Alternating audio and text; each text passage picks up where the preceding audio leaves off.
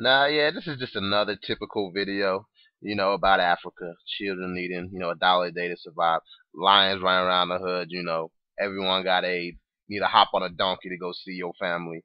You know, typical African booty scratcher type stuff. Damn, was that an airplane in Africa?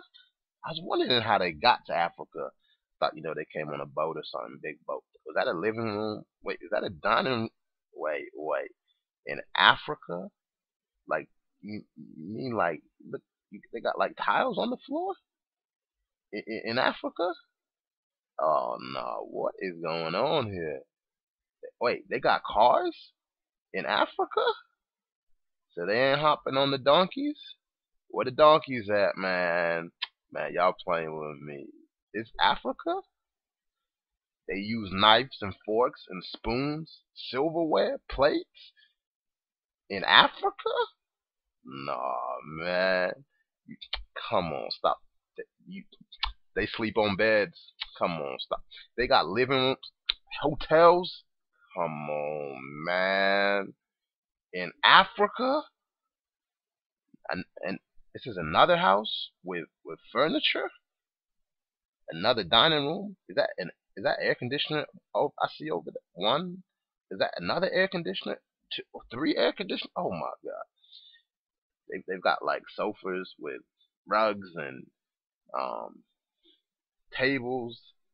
Oh man, I knew it. Look at that statue. That looks like an African booty scratcher, though, don't it? Got the ass out, African booty scratcher.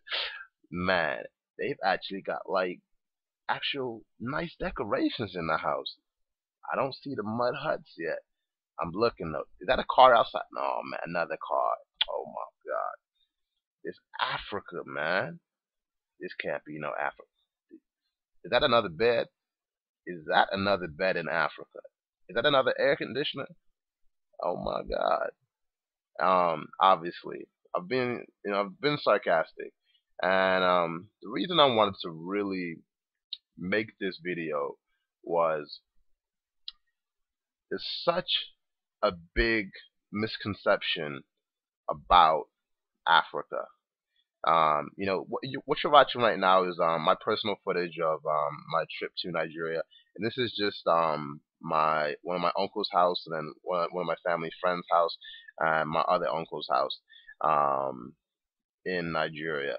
And in America, it's like you just bring up like Africa, and everyone always thinking, oh, I feel so bad for them. I want to donate a dollar, and I just wanted to show another view of Africa because not like this side of Africa is not really shown at all when you think about Africa.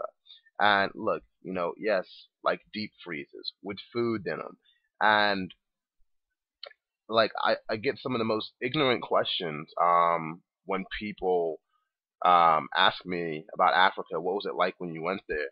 And I can't blame them because it's the power of this one story. And I'll include a link of this video I saw on the TED Network. It was an absolutely brilliant piece that was done on the power of one story. And it's like if you see a story over and over again, that's what becomes your reality. Because people really don't travel.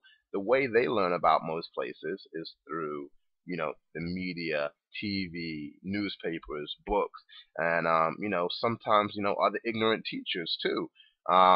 Look, they go out in Africa.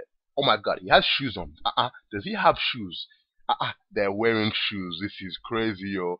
They have family pictures on the wall. They wear suits to work. They actually bury the dead. They don't just throw them in the bush. They have restaurants where they eat, and this is crazy.